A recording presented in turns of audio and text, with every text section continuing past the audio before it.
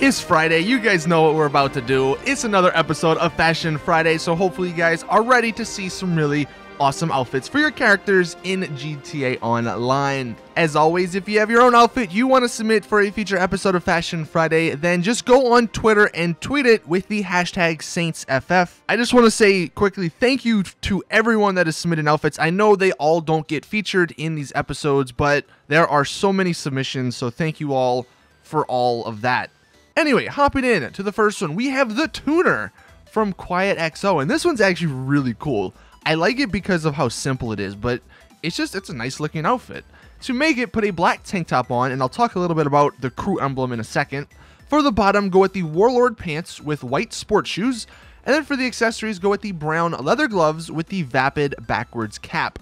Super simple, but it looks really nice. Now, the crew emblem, you'll see in her picture that it's a little bit more car related, so if you wanted to go the extra step, you can definitely put a crew emblem like that on, just to make it more of a unique character or of a unique outfit. Either way though, the outfit itself looks great, and that's why it's the first one. Coming in next, we actually don't have gameplay for this one because it does require a glitch to get the pink joggers, as you can see. This is from Thesis Badger. To make this one, go with the white painted Guffy cap with the mullet white. Then for the torso, go with the white painted Guffy t-shirt, pink drop zone joggers, the all white athletic shoes, the black parachute, the rebreather, and white cotton gloves.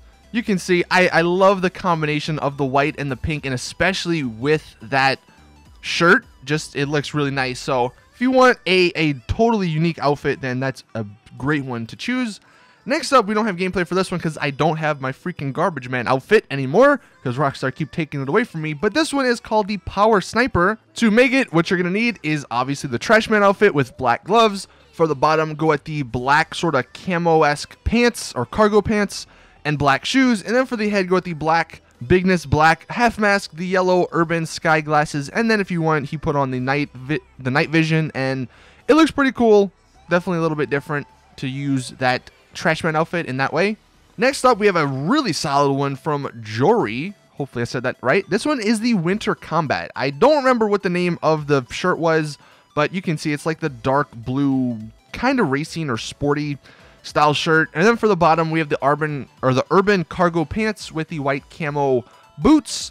Then for the accessories, the white biker helmet with the gray half mask and the gray gloves.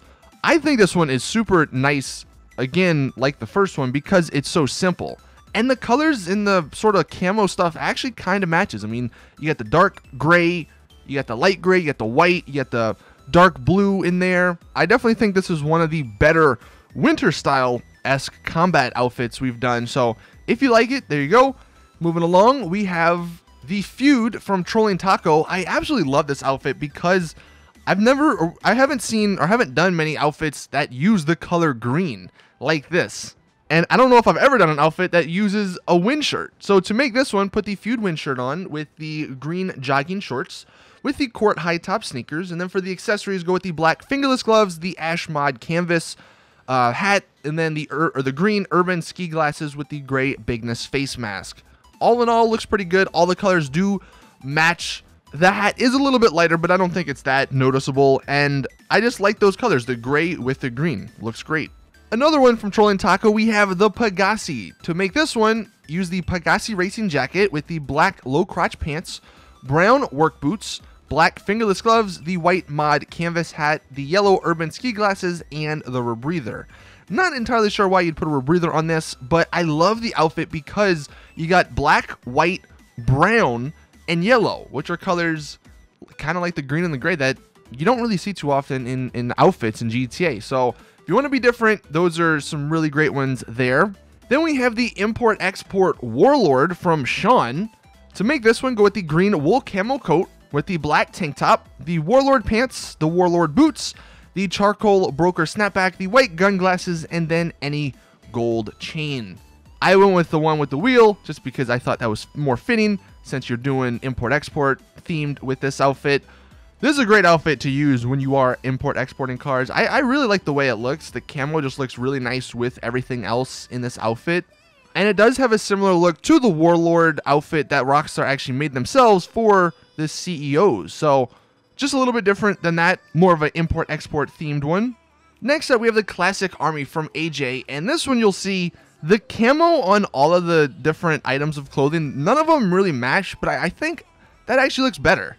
I don't know, it just looks different. So to make it, put the Woodland Camo Open Parka shirt with the bossed t-shirt underneath it. For the bottom, go with the camo low crotch shorts and copper work boots. And then for the accessories, the gold popcorn chain with the Jungle Yeti snapback.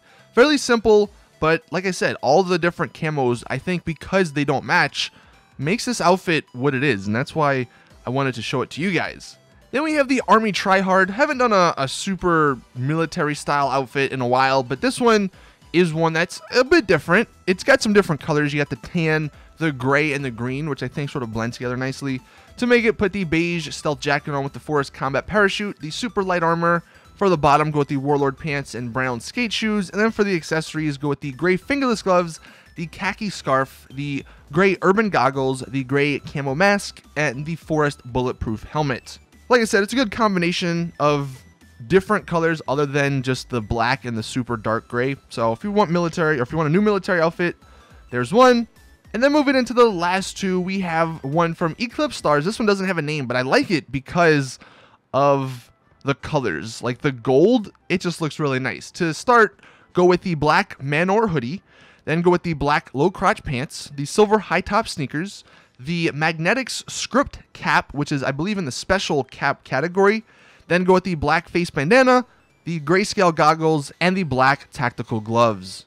Nice combo here between the black and the dark gray. To actually do the face stuff, it's really simple. You just pick that mask that has the hat, glasses, and the face bandana already, and then you can actually just change the hat and the glasses really easily without doing any glitches, so that's why I like this one. And then the final one we have is a pretty neat one from Johnny Depp. It's called the Two-Tone, and it's a two-tone outfit between black and white. So start with the white accent sports coat, then go with the Angels of Death Age t-shirt. For the bottom, the black suit pants with two-tone boots, and then for the accessories, the gray or black LS fitted cap with the skull face bandana. I've always thought that that black and white suit looked really cool, and here we have an outfit that finally uses it. So those are all the male outfits this week. I'm going to do something a bit different with the female outfits, just because there were so many of them. I'm not actually going to commentate through them because that'd probably take too long. So what I'm going to do is just let you guys see the female outfits this week with some music in the background. So that is it for me. Hopefully you guys enjoyed. Please drop the video a like. As always, if you do like these outfits and like this series, subscribe so you don't miss these every single Friday. But as always, I'll see you guys in the next one.